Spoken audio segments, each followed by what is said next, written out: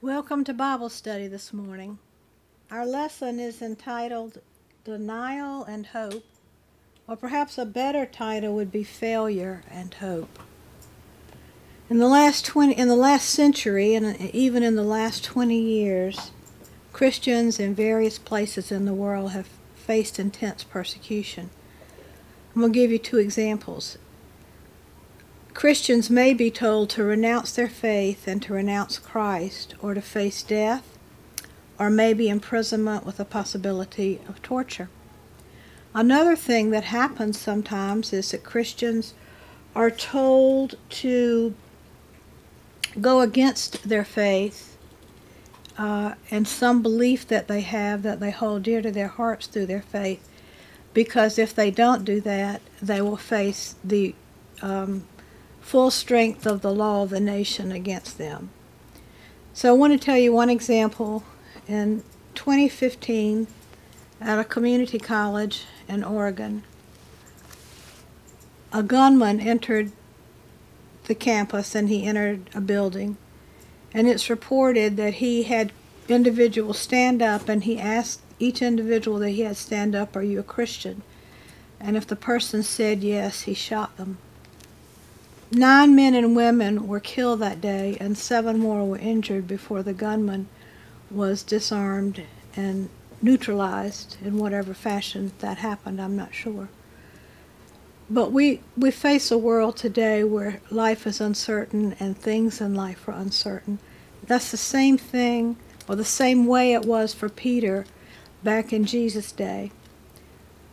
Our main scripture today comes from Luke 22, from verses 54 through 61.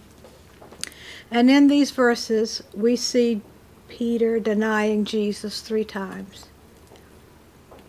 Before we talk about this, though, I want us to go back to verses 31 through 34 and look at a conversation Jesus had with Judas, trying to prepare him for what was going to happen later that night. So if you will look in your Bibles in Luke 22, and we'll start at verse 31. We'll read several verses here, and then we'll talk about them. "Simon, Simon, listen." This is Jesus speaking. "Satan has demanded to sift all of you like wheat." He's going to test Satan is going to test and try to get all of the disciples to stumble. "But I have prayed for you, that your own faith may not fail. And you, when once you have turned back, strengthen your brothers."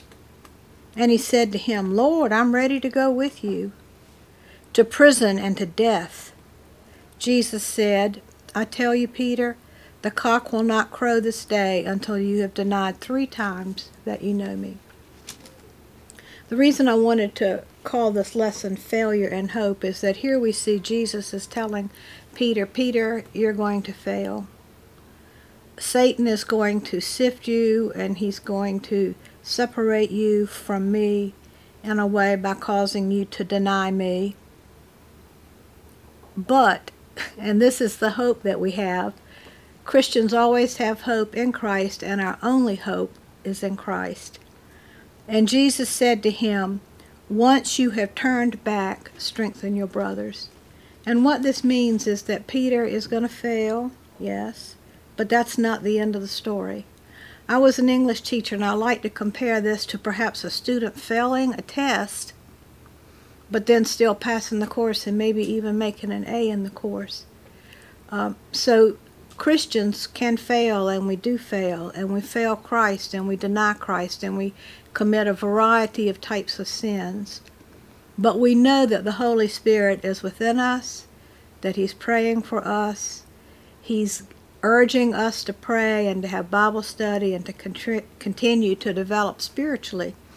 And Jesus is just telling this to Peter.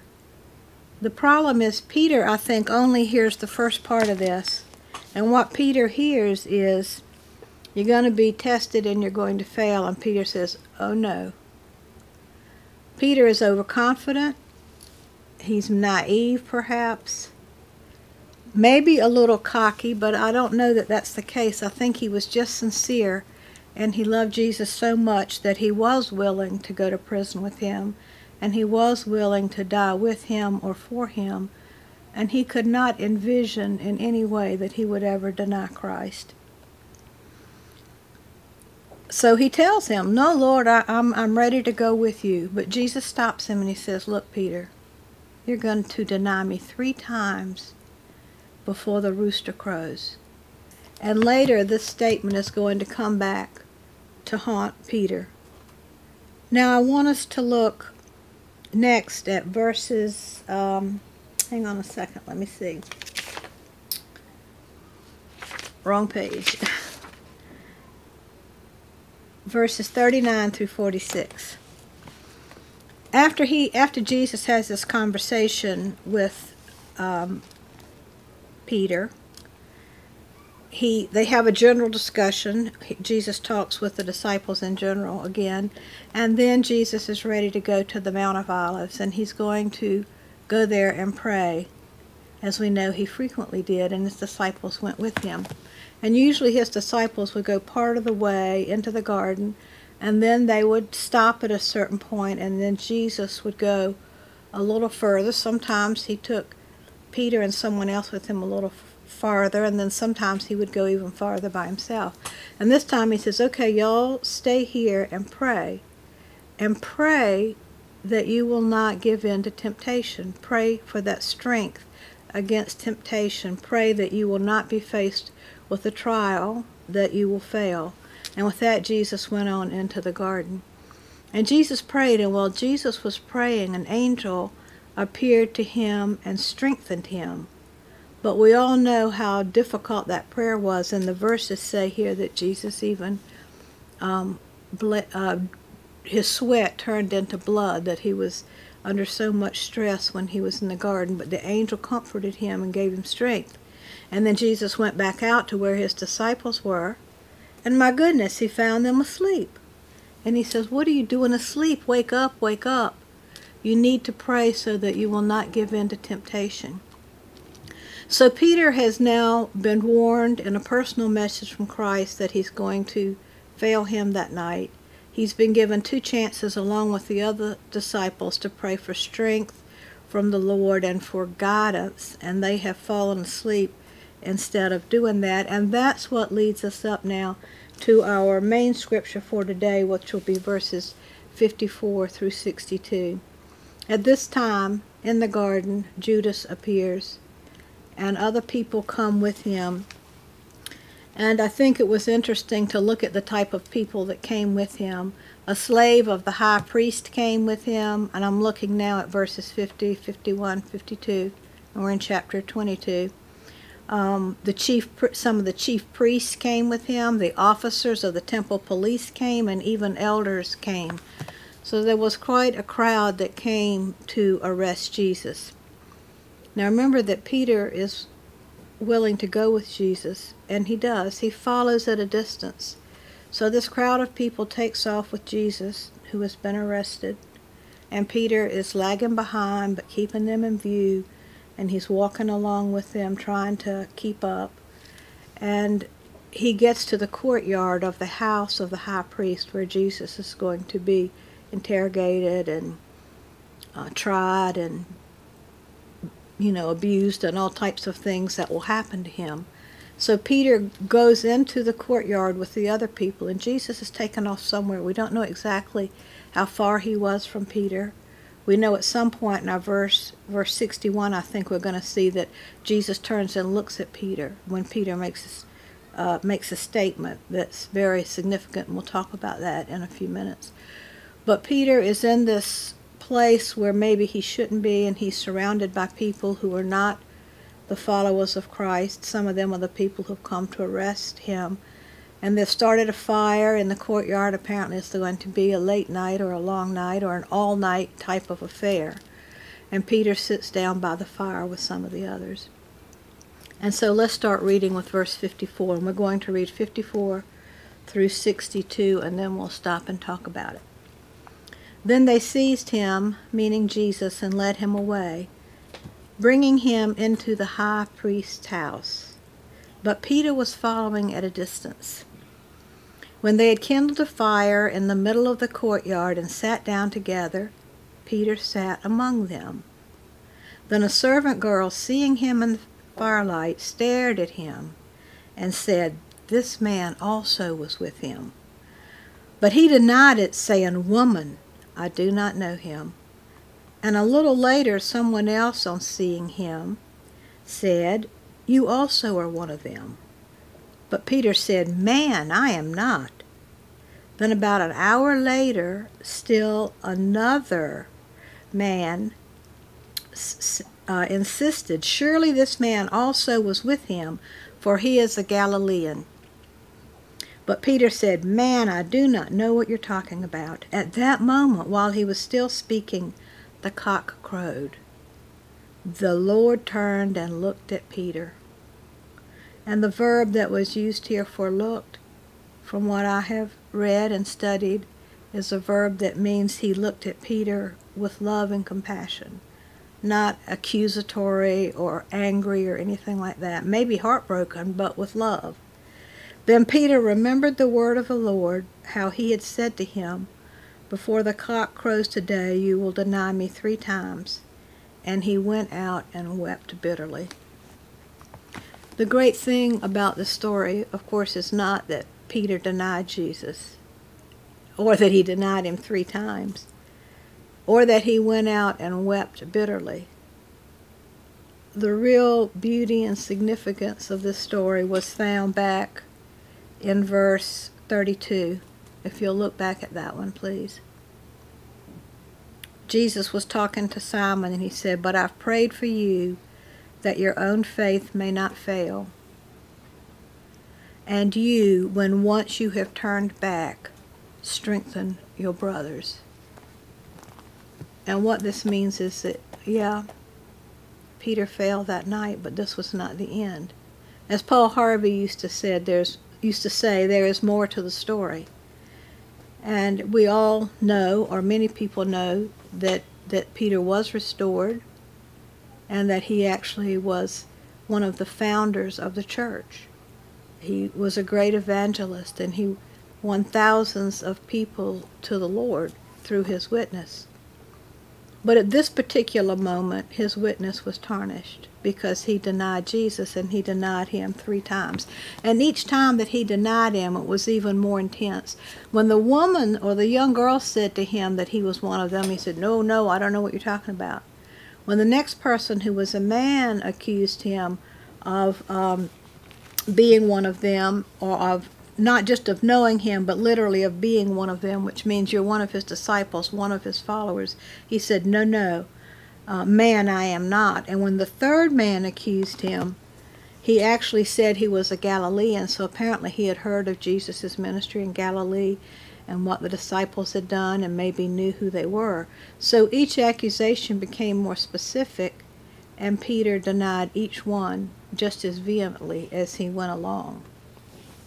I want us to stop at this moment and think about ourselves. And I think this is really important, because we have many opportunities every day to represent Christ. And when we represent him, we affirm our relationship to him, and we are telling the world about his authority, and about his power, and about his love. On the other hand, sometimes what we say, the words we literally say, or the actions that we do, deny Christ. And it may not be that somebody is going to come up to me and say, "Julia, are you a Christian?" I don't have to be literally asked that to say yes or no, and to deny Christ in that way. But when my conduct and when my words are in conflict with Scripture, I am denying Christ. And not only am I tarnishing my own witness, but I am demeaning the name of Christ and the word Christian and Christianity in the whole world, or everyone who knows me within my own world anyway. I just wanted to give a few examples of what I'm talking about here. Sometimes we have decisions to make, and we just go ahead and make that decision on our own. You know, we know from past experience what has worked, what has not worked, or we think we know what's best in this situation, and we just forge ahead and we do it. and we don't even seek God's wisdom, and we don't seek His will. Now, when we do that, are we denying Christ, or are we affirming His place in our lives? We know the answer to that question. We are not affirming His place in our lives. When we don't even go and pray to Him and seek His guidance and His wisdom, we are literally denying Him and denying what He could do in our lives if we were only depending on Him. Another instance is we profess our belief and our obedience, and we do many things besides this, but I just chose this one because I think this happens a lot. We lose our temper with family and friends and church friends, and we say things or we do things that are hurtful to other people. And how many times have we said, or we've heard other people say, oh, that's just my personality, everybody knows me. I get angry at everything so easily, it's nothing.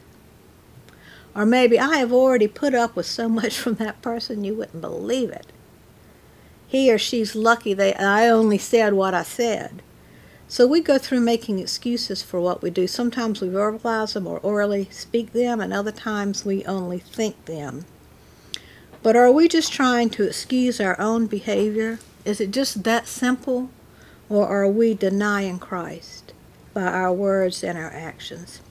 We can deny Christ in so many ways. If you were here and we were talking, we had a blackboard, we could probably put 100 ways we could deny Christ every day. But a couple of the ways I think we can are we can deny Him in worship. When we are not really worshiping with heart and spirit, and we have not confessed our sins before we come to worship, I think we are denying Christ. We can deny Him by the way we manage our money, or the way we use our time, or the things and the people that we give up on. Think of all the people that you've just given up on, or you refuse to talk to, or you ignore, or you avoid, or whatever. So Paul wrote to Titus about false teachers, and I don't think that many Christians, or any Christians maybe, fall into the category of false teachers, but this is what he said about them in Titus 1:16. They claim to know God, which of course Christians claim, but by their actions they deny Him. We sometimes do that also. They are detestable, disobedient, and unfit for doing anything good.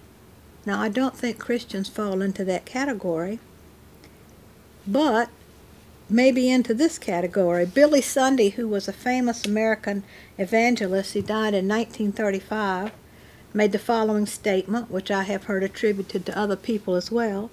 He said, going to church doesn't make you a Christian any more than going to a garage makes you an automobile.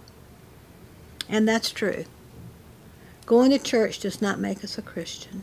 What makes us a Christian is our personal relationship with Christ.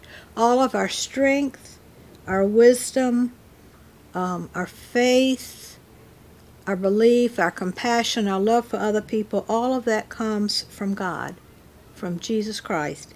And Jesus said, come to me, all you who labor and are heavy laden, and I will give you rest. Think about Peter that night, following behind Jesus, who's been arrested. I believe he was heavy laden. I believe his heart was heavy. He was heartbroken. He was horrified. He was going to stand up with Jesus and for Jesus. And I think when he left the courtyard that night, I believe he was even more heavy laden because he realized he had denied Christ 3 times. He realized what the importance of Christ's words that Jesus said, I've prayed for you, Peter. But I also believe he knew he had another chance. But I believe at this very point, he was we say you reach the bottom and then you can come up. And I kind of feel that's where Peter was after he had denied Christ 3 times and he had left the garden and he was weeping. But that was not the end of the story, and that's not the end of the story for us, because we have hope, and we have hope in Christ. The only hope for us, for Christians, the only hope for people who are not Christians, the only hope for anyone in the world is the saving grace of Jesus and His love and His care and His strength and His wisdom, and the fact that He knows beforehand what's going to happen. He knew before this happened to Peter what was going to happen. He knew that Peter would fail, but that Peter would also come back strong, come back as a Christian leader, come back as a great evangelist. So when we fail, let us not give up on ourselves as Christians. Let us know that God is with us, that Jesus, through the Holy Spirit, is praying for us, that we'll get through it, that we'll be restored to our relationship with Christ, and that we will go on to do great things, not great in our will, but great through the will of Jesus. We will do things that will glorify Jesus' name. So let us pray, please. Dear Heavenly Father, just thank you for our lesson today in Peter. Thank you that we know now, before we enter a storm or a trial, we know how it will turn out. We may fail temporarily, we may not. It may be that we are just sustained through Christ, right through that difficulty, and we don't falter at all. But we know if we do, that the Holy Spirit is with us and praying for us and strengthening us. And we know that we will come out at the end restored to Christ, useful in Christ's ministry again, and with a close relationship, maybe a stronger relationship with our Savior. I just ask you, Lord, to help us consider our lives, consider what we do each day and what we say, and help us to think if we are denying you or not. It would be good for us to know that we denied you. It would be good if we would hear that rooster crow. Oh, yes, I know what I've done, Lord. Please forgive me. So we come to you in thanksgiving. We come to you praising the name of Jesus and asking you to guide us, direct us, forgive us, Lord, and strengthen us. Give us hope. We pray these things in Jesus' name. Amen.